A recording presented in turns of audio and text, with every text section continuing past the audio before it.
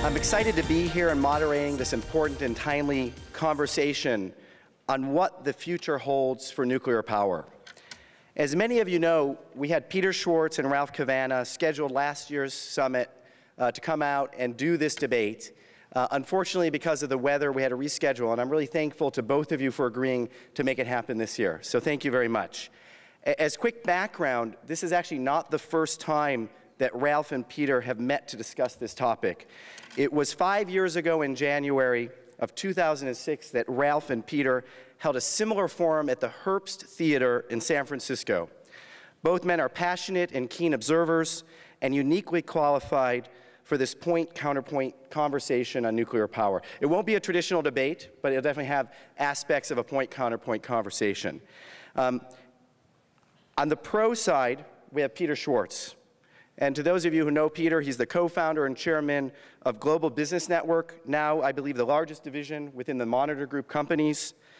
They do scenario planning for a host of clients, including corporations, governments, the US military, and nonprofits, including groups like Google.org. Peter wrote the seminal book on scenario planning, The Art of the Long View. And if you've not read that, I recommend getting it. It's a very cogent discussion even now, many years after its initial release. And he spent 5 years at Royal Dutch Shell heading up their scenario planning efforts. On the con side, we have Ralph Cavanagh. Ralph, who is quoted as saying he has the best job in the environmental sector, I believe I've heard that before, is co-director of the energy program at Natural Resources Defense Council. He's also served as a member of the US Secretary of Energy's Advisory Board and has been a visiting professor of law at both Stanford and UC Berkeley. He has been a scholar of and leading champion for renewables and energy efficiency. So welcome to both of you. Here's how today's debate-style format's going to work. Peter's going to go first. He's going to take up to 10 minutes to make the pro case for nuclear power. His remarks will be followed by Ralph, who will also take up to 10 minutes to do the con side.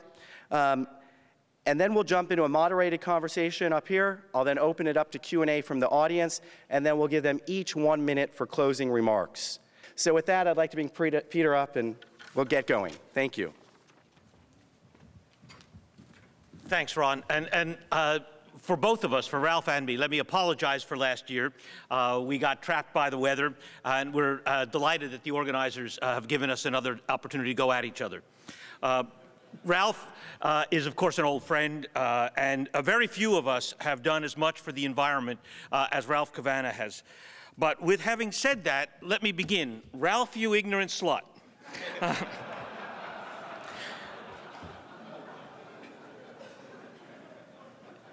The argument is actually a very straightforward and very simple one.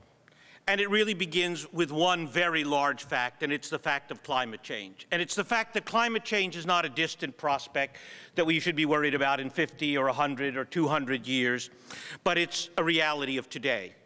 When we think about risks, you should talk to the people of Pakistan, or the citizens of Australia, or the citizens of Moscow, who all suffered the ravages of climate change in the last year. Thousands of people died this last year because the climate is changing.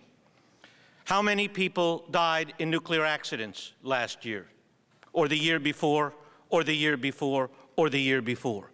Every year from now on, people will be dying because of climate change. That's the reality. It is not a distant prospect of gradual global warming, but an increasing frequency of extreme weather events of the sort that we've had in the last year.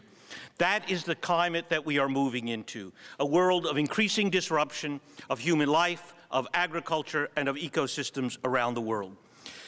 These weather extremes are the indicator of what is to come. But it will be worse, because, of course, today only about 2 billion people in the world are living at a standard of living roughly comparable to what we all enjoy. In the next 20, 30, 40 years, another 4 billion people will want to enjoy the lifestyle that we're enjoying. If they all try to live as we do today, if they all drive that lovely Tesla out there and add to the electricity demand of the world, moving it from gasoline and oil to electricity, we're going to find that literally those 4 billion people are going to add an enormous amount to the electricity demand of the world. And if we are not to deny them the opportunity that we've all enjoyed, and let me say, I think equity and morality demands that we allow them to, that we don't have the option of saying, no, the gate's closed, we got there, but you don't. You don't get to play the way we do. There's something fundamentally immoral about that. And oh, by the way, they ain't going to accept it. They aren't going to accept that. They're going to get rich, and they're going to drive cars, and they're going to have homes, and they're going to fly in airplanes. Anybody who's been to China or India lately knows what I'm talking about. There's a ferocity of growth in those places, a ferocity of demand, an energy that is driving those societies that is simply astonishing and will not be stopped no matter what. And energy fuels all of that. And the issue here is one fundamental fact, that the energy that is driving that today is more and more coal. More and more coal. And if we move toward electric vehicles and away from oil-powered vehicles, we're going to see even more demand for coal. So it's really all about the coal.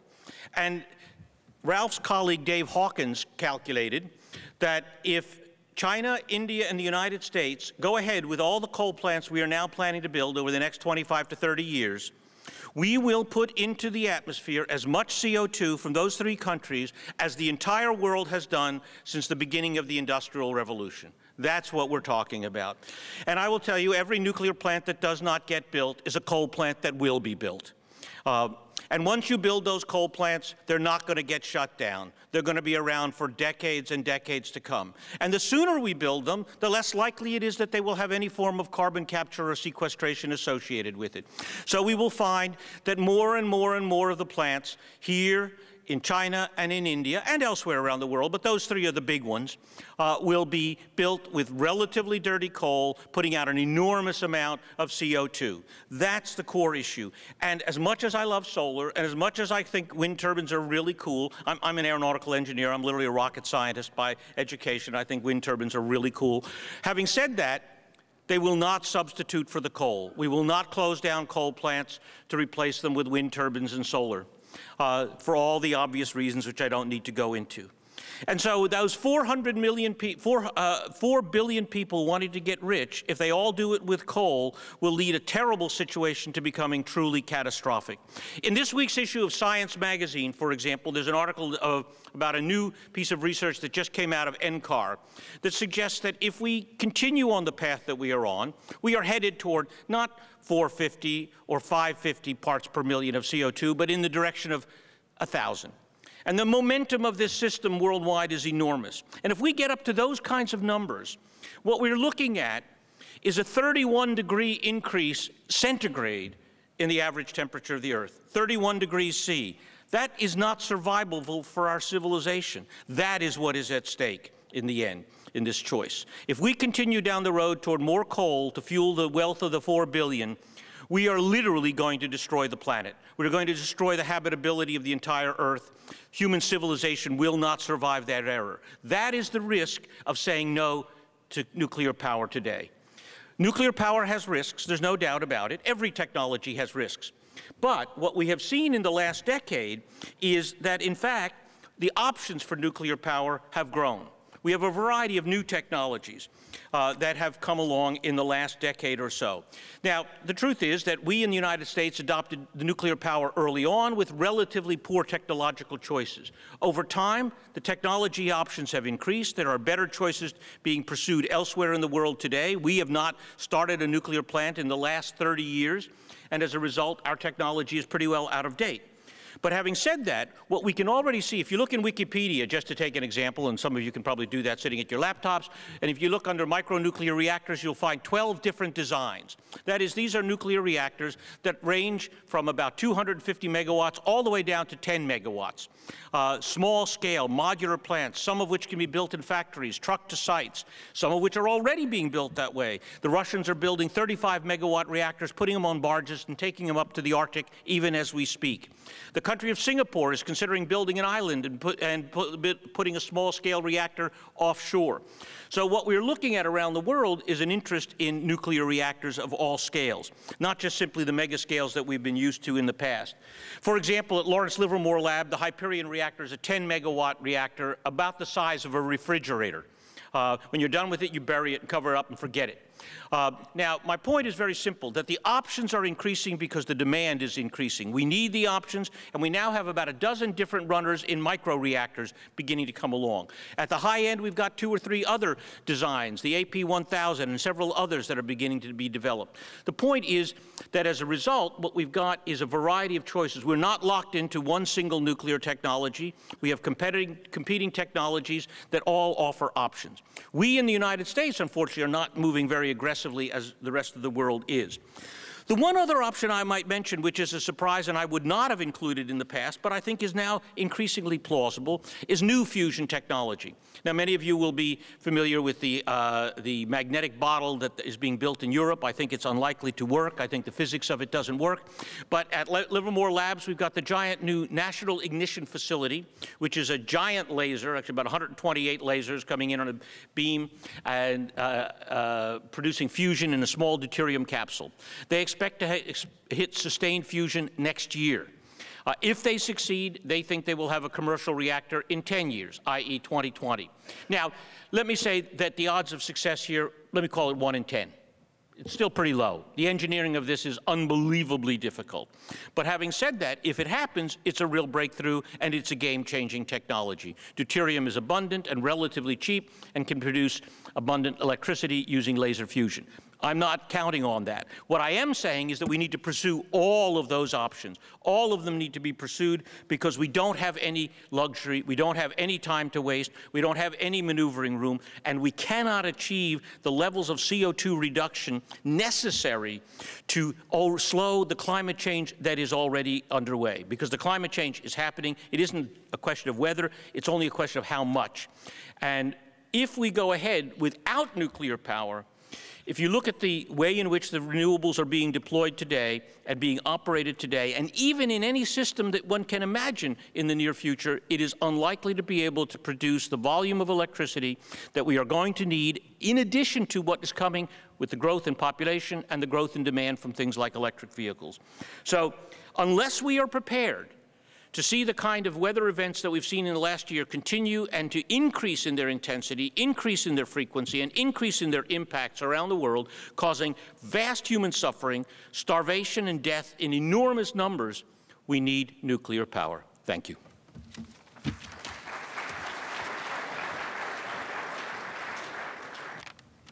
When Peter Schwartz began his remarks in a jocular way by saying, "Ralph, you ignorant slut," he was invoking a line, as some of you may recall, the older folks in the room, that was first actually uttered by Chevy Chase about Jane Curtin in a Saturday Night Live episode that aired in 1976. Now, that was a long time ago, but it was substantially more recent than the last successful nuclear power plant order in the United States. And in thinking about, first, let's be clear about one thing. Peter Schwartz is the most compelling single proponent of nuclear power in the entire universe. And I thought he made a valiant effort today. And this will be one of the few occasions when I am going to follow someone who speaks even faster than I do. But this is a room full of people who are used to fast-talking salesmen who arrive with the best technology on Earth, and if you will only come up with a few more, in his case, hundreds of billions of dollars, he will solve the world's economic and environmental problems with it. What everyone in this room, I think, knows is that the world of clean technology procurement doesn't work quite that way at this scale. And that's the most important thing I'm going to have to tell you about, in addition to 6 words with which I will close my presentation that represent the strongest possible rebuttal of what Peter has told you from someone other than me, whose identity I think will interest you. But I want to say a couple of things. First of all, about Peter himself. Peter and I, as Ron mentioned last, had this debate 5 years ago at the Herbst Theater in San Francisco, and the moderator was Stuart Brand, who many in this room revere along with me. And afterward, Stuart wrote a book in which he basically adopted Peter's position completely, in every respect. And I read through it and was slightly crushed. But there was one passage that I want to read to you that expresses something important that I want to say about the disagreement Peter and I are having, and it's a disagreement in this room, I suspect, although clearly Peter's got the majority on his side at the moment. What Stuart did was he said, you know, in the world of people who care about clean technology and environment, there are now two camps, and soon maybe more camps. He called one the greens and one the turquoises. I'm a green, and Peter, as suggested by his choice of shirt today, is a turquoise. But here's what Stuart said about that. He said, you know, the greens and the turquoises, they're going to differ over nuclear power. They can divide up what there is to be done outside of nuclear power, and they can still be overworked and overwhelmed. If they maintain an ongoing, mutually respectful debate, that will help each camp critique the other's projects usefully, and they'll also know when to collaborate for focused effectiveness. If they define themselves in partisan opposition to each other, then all is lost. And I think Stuart is absolutely right about that. And I'm now going to spend a few minutes critiquing one of my friend Peter's projects, but also suggesting some areas for focused collaboration.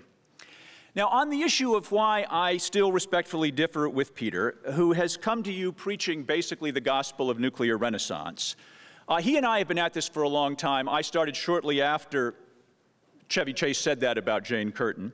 And over the 31 years that I've been doing this, I believe I've lived through at least 5 nuclear renaissances, moments at which exciting new nuclear technologies had us poised on the verge of a brave new era.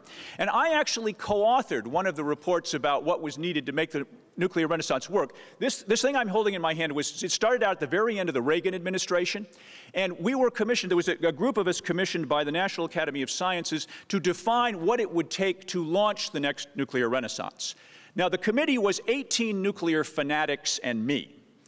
The 18 nuclear fanatics were not nearly as compelling in public as Peter, but he would readily acknowledge that each and every one of them was as passionately committed as he. And I went along for the ride because I thought it would be interesting to define a world in which nuclear power could succeed. We basically told the nuclear industry they needed to do 3 big things. And I didn't think any of the 3 were possible. In fact, the nuclear industry pulled off 2 of the 3. The first was you've got to, this is 20 years ago, remember, this is when these recommendations came out, 20 years ago. We said, first, you've got to dramatically improve your safety and operational culture. At the time, the average nuclear plant was running at a capacity factor of about 60%. There was a lot of sloppiness. There were terrible relationships with the safety regulators. The nuclear industry cleaned up its act. You need to hear me say that. They got the capacity factors over 90%, safety culture dramatically better, internal controls that are now being used as the model for what the offshore oil industry needs to do to clean up its act. And I'm glad to see that. We also told them they had a tremendous amount to do to shore up their legislative and regulatory position. They created the most effective lobbying entity in all of Washington. If we could do what they did, we being the efficiency and renewable side, then all of Dan Riker's aspirations from this morning would have been reached already. They got a wonderful thicket of operating subsidies, construction subsidies, subsidies for possible delays in regulatory action. They got immunity from catastrophic accidents. They got a much more effective relationship with their regulators. They did all of that. But we told them there was one other thing they had to do. That in a utility industry, increasingly marked by a competitive procurement model, where the old monopolies were falling away, the old monopolies that had nurtured the first generation of nuclear plants and still generated costly cancellations, we told them they had to create a competitive product for that new competitive procurement system that we predicted would come to dominate the U.S. utility industry and ultimately the world industry. And I think we were right about that, and that is where the signal failure has been and remains. Again, in the 20 years since, how many nuclear plants successfully moved through competitive procurement? None. When was the last nuclear plant actually ordered and built? 1973. In a commentary from late 2010, called Honey, I Shrunk the Renaissance, regulator Peter Bradford, who knows as much about nuclear energy as anyone on Earth, looked at the competitive performance of nuclear power, pointed out that as far as he could tell, in relative terms, with all of the competitors capable of meeting the economic and environmental challenges that Peter and I care passionately about, and I will yield nothing to him in how much I care about global climate and the urgency of suspending this uniquely dangerous experiment we're all conducting with it. And if the choice really were coal versus nuclear, I'd be there with Peter. but everyone in this room knows there are many other choices.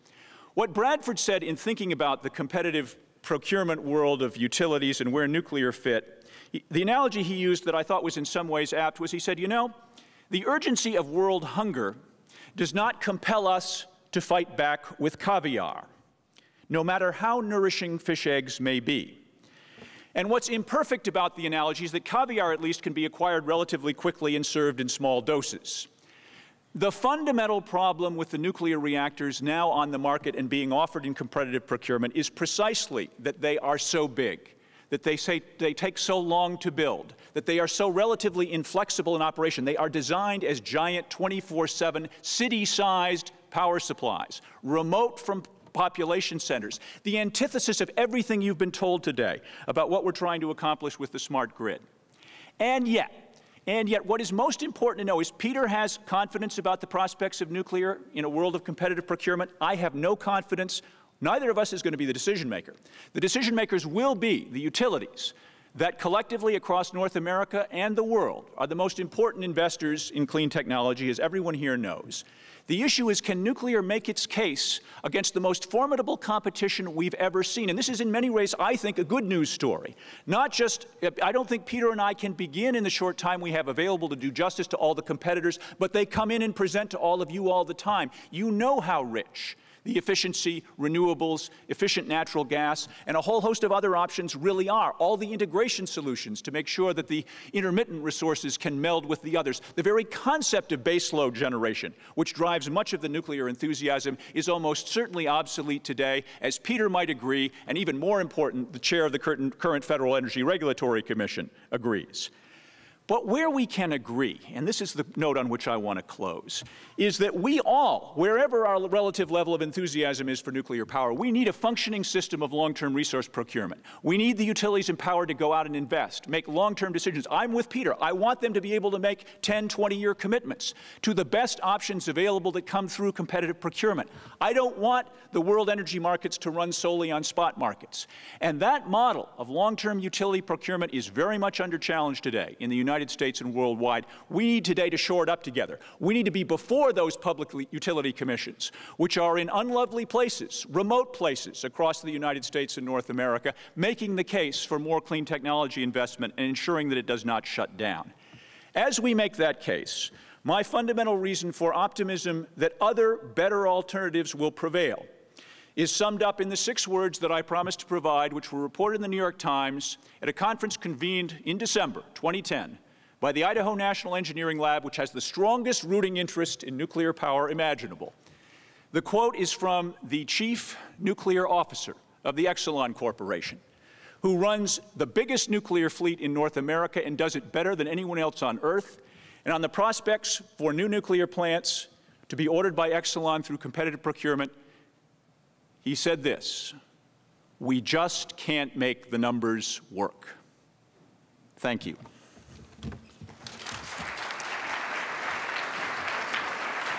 So, Peter, I'd like to direct the first question to you. He talked about utility as a decision maker.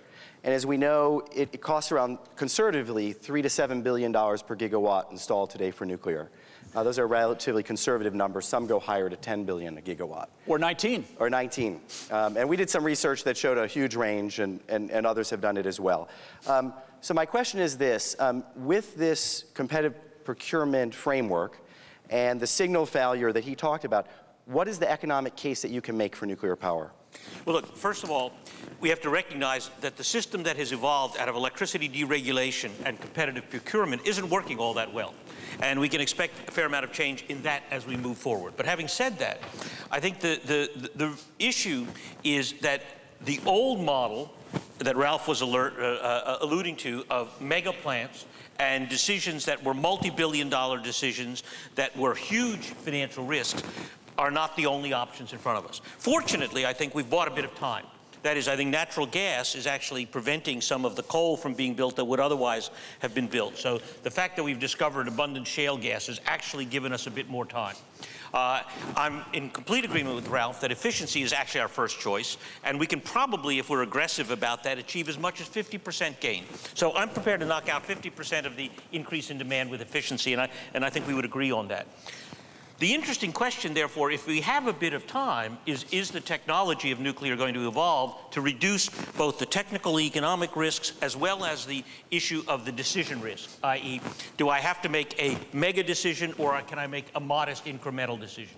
And I think the reality is that we, in many instances in the United States, we can make incremental decisions. We don't have to make the 1,000 megawatt decision of the old power plant design. And I think that's the thrust of the new design reactors, many of which are much, much smaller scale. Having said that, there are going to be places in time where we are going to want to build big plants, i.e. replacing some of the existing ones because they are aging, and replacing some of the large coal plants that are not going to be replaced otherwise by renewables. So if we think in particular about some of the coal states in the United States, they're not going to back off rather quickly from the coal that they already have. So the question is, can we offer another option? And we see that developing in the South, where, in fact, the transmission facilities are already in place. And I think the point that Ralph made about transmission being an important issue is real. But having said that, that is also real for renewables, i.e., yes, we would love to have nice distributed renewables, but we're also getting very large-scale central. And we've seen, not far from here, opposition to the power line to bring solar from the desert to San Diego. So nuclear has, renewables has its own issues in that respect. So I think we have to take the transmission issues off the table in that respect. And when we do that, then the economics begins to make sense. Not at the moment, because I don't think we need the nuclear plants today in the United States. But in the very near future, we're going to. So you're definitely proposing waiting for next generation nuclear reactors and more modular, scalable That's right. technology. So Ralph, just on that point, it was interesting what you just said, Peter, in terms of natural gas almost as a bridge for the future nuclear technologies. Ralph, what's your take on that? Because I think the conversation that was happening earlier today is natural gas as a bridge to renewables and efficiency and smart grid. Well, if you are, take this in two parts. There's first of all the question of what's the system of competitive procurement going to look like, and where I want to differ with, there's not a monolithic utility model in the United States. There's a very interesting range, and I think we have a rooting interest, so let me declare it. I think what we don't want is what I will call the extreme California model of the mid-90s, which basically said we're going to run the world on energy spot markets, we're going to take the utilities out of the procurement business, and if somebody wants to build a nuclear plant, they can make the sale to individual residential retail customers. And I heard that and asked incredulously, what on earth would be in this, say, for my mother?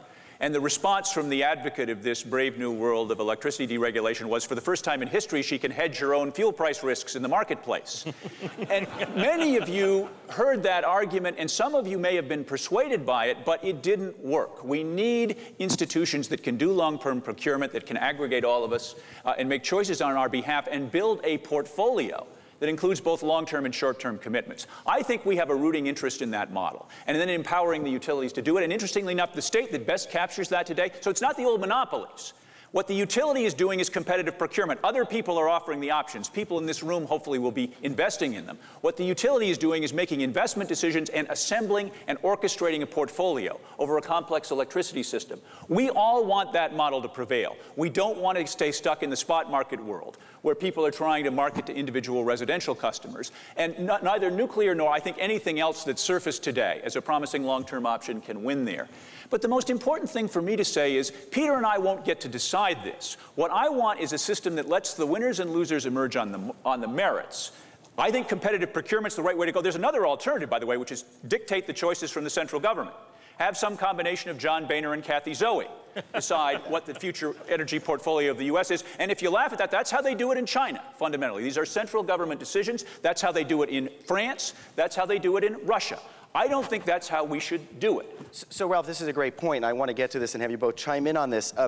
I think you made a strong case, perhaps, for the issues of nuclear power in the United States. And I thought that Peter made a very strong point about the challenges of China, Russia, India, and other nations, and perhaps how would they meet their climate targets? How would they meet their global energy needs without nuclear? So could you address that a bit? Do you see a future for those countries without nuclear, and how would they do that? Well, and again, here, something on which Peter and I are in fundamental agreement. We think that the world faces hard carbon constraints and hard environmental constraints, and then the issue is how to meet them.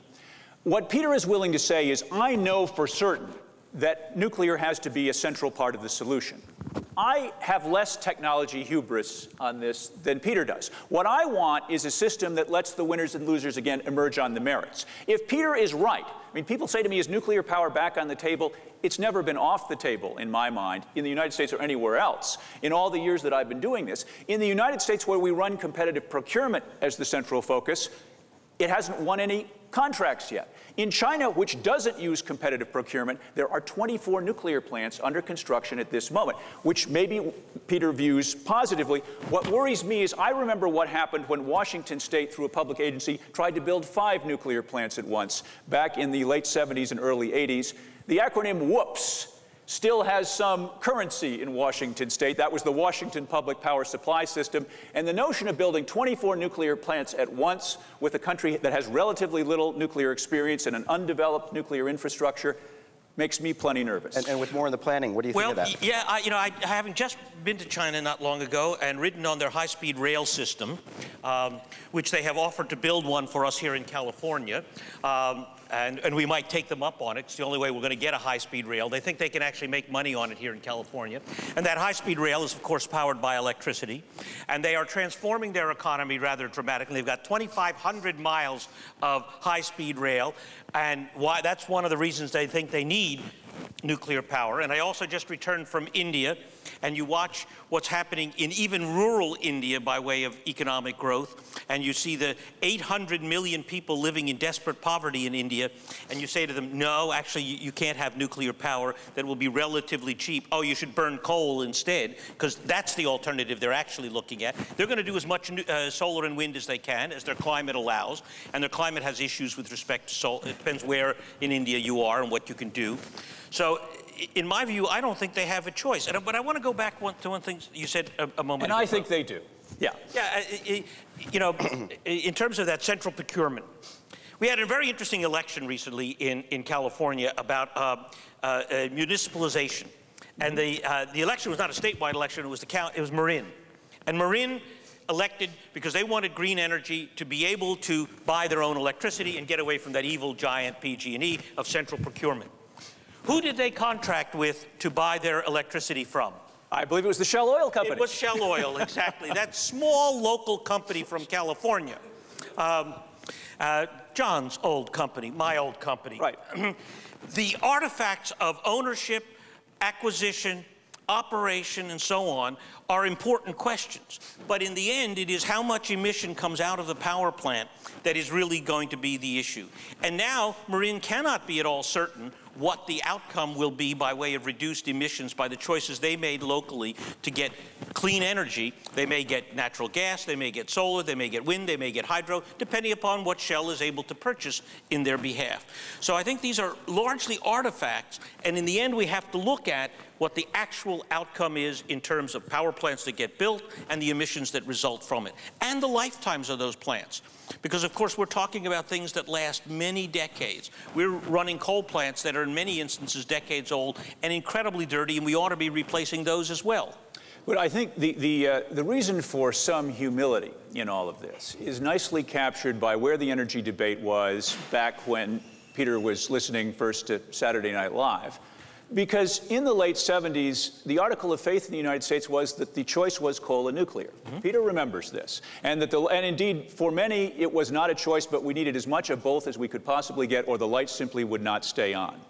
If you look at the history of the last 30 years in the United States, it was largely about alternatives. And efficiency. And efficiency, first and foremost. And efficiency was, of course, the most important, and Peter and I agree on that. And I offer this as simply those who have claimed a world of binary choices in energy policy in our own country in past years have, I think, been proven, and it's a wholly positive story, because what proved it to be wrong was not that obstructionists blocked the urgently needed coal and nuclear plants. It was the evolution in the age of dinosaurs, of the nimbler mammals, the lower cost alternatives that for, I think, most people look very much more compelling. And all I ask Peter to acknowledge, and I know he will do this because he's a reasonable man, is the possibility that there might be innovation in other sectors, every bit as exciting and every bit as compelling as what he foresees now for nuclear, which I'll just point out we foresaw also in 1990, which hasn't showed up quite yet. So Ralph, I'd like to go into that for a second. Sure. So I think one of your arguments would be for baseload power, we need nuclear. And I'd like you to just paint a picture in a minute or so, because we're so limited on time, sort of addressing what are some of the other options that you see, and why do you believe we can do it without nuclear? But the most important thing for baseload power, what are we? This is an audience that knows well that that question is 10 years out of date. I mean, what John Wellinghoff, as the chair of FERC, said in a recent speech, and was absolutely right about, I think, is the term baseload is now obsolete. That what we are in a world with smart grids, with intermittent renewables, with a whole host of new integration technologies. We do not need something that runs 24/7. I think you and Amory would say that, and others, and I might as well, but I don't think everyone says that. So I'd love to go a little further on this. I'm here to try to make sure that as many more people as possible end up saying it, because I believe it strongly. And the notion that there's some arbitrary category called baseload, we've got to eat our vegetables before we can get to dessert. When you saw the panel this morning on natural gas and renewables, when Riker and his colleagues were talking about what the integration solutions are that marry the best of both into a reliable 24/7 power supply, you were getting at the heart of why Wellinghoff says that the term baseload is now obsolete. And I think that's right, and I'll be surprised if Peter strongly disagrees with it. I do disagree. All right. I'm not sure we're there yet, Ralph. I'm not sure. We may be there someday, and someday maybe only a few years. We have a little time now. Yeah, well, it may be, but the deployment of I'm all in favor of smart grid. I'm in favor of smart everything. I mean, we don't want anything that's stupid. Having said that, the point is that actually implementing a smart grid is a really big challenge. It's not a little thing. It's an economic challenge. It's a technical challenge. It's a behavioral challenge. I mean, we saw the things that people will do with a smart grid. You know, I don't think most people are really all that hungry to manage their electricity day to day, minute by minute, hour by hour. There are a few of us are, and there are some who are economically driven to do so. But the truth is that most people just want to turn on the lights or to open the refrigerator and have things work. And the truth is that the smart grid is, I think, going to have a very big effect on people and institutions and organizations that are very sensitive to the economics of energy. Most of us are not that sensitive to the economics of energy. And so I think that the reality of the smart grid providing an alternative mechanism for integration is still quite a long way off before we reach the scale that would be required to minimize the need for baseload. We will need transmission capacity that is much, much greater than we have today, if that's ever going to happen. We agree. Even if one assumes that I'm right and that baseload is an obsolete term, there are still going to need to be, for instance, remote renewables developed, Peter. Yeah. So we're not in disagreement on that. And I don't conflate the smart grid with all of the elements of the integration solutions that, for example, the natural gas panel was talking about that. A lot of that's just smart utility management. But look, the guys from Google who just announced that they're going to put in the underwater transmission facilities for linking wind power, offshore wind power on the East Coast. Really cool idea, okay? Immediately, about 5 governors of the states between the upper Midwest and the East Coast said, well, wait a minute, we want to make sure you don't expect us to build transmission lines across our states to be able to deliver wind power from the Midwest to the East Coast or other areas. But Peter, you and I have that problem's going to have to be solved whether it's a nuclear future or a non-nuclear future. Well, I can build a nuclear plant in South Carolina, and I may not be able to run the power line all the way from Wisconsin or North Dakota to bring me power. Well, but Peter, if you're willing to give up, if you're willing to rededicate the existing big sites, we can do lots of things with them. Well, we can expand the existing sites. Yeah. We've got 102 sites where we could already build additional plants that exist today. And we can actually put other facilities on those sites. The largest solar development in Washington State is, of course, on the abandoned nuclear site. Well, we should cover everything around the plants with solar. I have no problem with that. Okay, so solar and nuclear together. Yes. No, I'm not. I'm suggesting that sometimes one is a useful alternative, and there were 15,000 megawatts. Happen, and I've seen Peter that, was stunned, I think, to find that 15,000 megawatts of PV went in worldwide this year. That's true. After 250 10 years ago, it's a pretty rapid growth rate. Yeah. Of course, solar power is a form of nuclear. So let's go on to the waste issue. Well, if he's willing to accept that, I'll concede the debate. On to the waste issue. So let's go to waste, because the industry has had decades to solve that issue. They haven't. That's one of my big complaints. It's why I don't put it in the clean tech taxonomy yet. So can you talk about some of the technologies you see coming out? And then, Ralph, I'd like your comments on that. Sure. I am not one of the people who favors Yucca Mountain, for example. I've actually been down in the hole. I went all the way down into the hole. It's a really cool hole. It ain't ever going to have have nuclear waste in it. And because it's a bad idea. I mean, first of all, the idea of storing things for tens of thousands of years or literally millions of years, I think is a non-starter. I don't think we can ever count on that. Having said that, the actual thing we are doing today is probably not a very bad idea. That is local storage in pools, in concrete caskets that are relatively safe. And is that probably not a bad idea? Because I think we're going to want that fuel later on. That is that waste we're going to want to do things with when our technology for reprocessing waste gets better. It will be more accessible in its current form. And it's, we're only using about 6% of the energy out of the fuel right now. We could get much more out of that energy. So my theory of the waste is don't bury it forever. Now, there is probably some very high-level waste, mostly associated with nuclear weapons, not with nuclear power, that we probably do need to bury forever. The Canadians are digging a very deep hole to go down close to the mantle and actually, dump it many miles down. That may be the answer, a real shield. But have it for weapons waste. But for nuclear power waste, I think we need to keep it around and relatively accessible for a long time. And any technologies that you see on the forefront to encapsulate it better and handle it? Actually, the stuff we're using right now is not bad for a couple hundred years. Okay, that's about what we need to improve our reprocessing and make sure we still have that fuel available. This is not the technology for 10,000 years, but for a couple hundred, it'll work. Here is the difficulty, though. If you are a utility executive and you're thinking about resource procurement involving a nuclear plant competitor, Peter just told you something really important, which is that you are going to remain responsible for that waste on your site for a couple hundred years. Couple hundred years. A couple hundred years is still well outside the comfortable time frame of the typical utility CEO. That's a problem. The fact that you are going to have to take that responsibility, the fact that that is one of the legacy burdens that comes with that choice, is part of why the Exelon chief nuclear officer can't make the numbers work anymore. Okay. So there are more than 24 states with RPS. Only one of them includes nuclear power. There are debates raging right now inside Capitol Hill to have a clean energy standard, which could include nuclear. There's also questions around CETA, the Green Bank, if that moves forward, should it include nuclear or not? So those are a two-point question, but Ralph, maybe you could start. Should we include this? Should we not? Well, if in order for the Congress to pass a low-carbon energy standard, a minimum procurement requirement for utilities that some part of the inventory be low-carbon, I think nuclear will have to be included. So if you want to see something get enacted, it's going to have to be there. What I would say, if I were offered that proposition, full competitive opportunity for efficiency renewables head-to-head against nuclear, and it was truly a full competitive opportunity, I'd say go for it, and I'd say we'd sweep the table. Now, on the issue of the Clean Energy Development Bank, I reach a different conclusion because the nuclear guys already have everything that's in the Clean Energy Development Bank for efficiency and renewables. They've got the production incentives, they've got the upfront investment credits, they've got insurance against regulatory delays, they've got absolute liability pretty close for accidents. What on earth more could the federal government devise to make life hospitable for a nuclear plant? And it just seems to me that at that point, it's rather ridiculous to layer that on as well. But I actually happen to agree with Ralph on this one, and mainly because I think, in fact, renewables need that extra boost. I mean, I think we're going to need, I do think we need as much solar and as much wind as we can get. Having said that, I think this is one of the best ways to get it, and I think it would be a distraction, both politically and economically and from a resource point of view, to take this new development bank and focus it on nuclear. Great. Ralph, we're going to have to wrap up now, so since Peter went first, I'd like you to go first now in your 1-minute summary on your argument. Peter has erected a world in which, as he said, every dollar I don't spend on a nuclear plant will go to a coal plant. And if you think that's the world, you vote with Peter. But nobody in this room can possibly think that's the world. You know two things. You know that there is a limited amount of capital available to solve our energy and climate problems, and that there is an urgent need to pick a portfolio in which the winners and losers emerge on the merits in terms of cost, scale, and risk.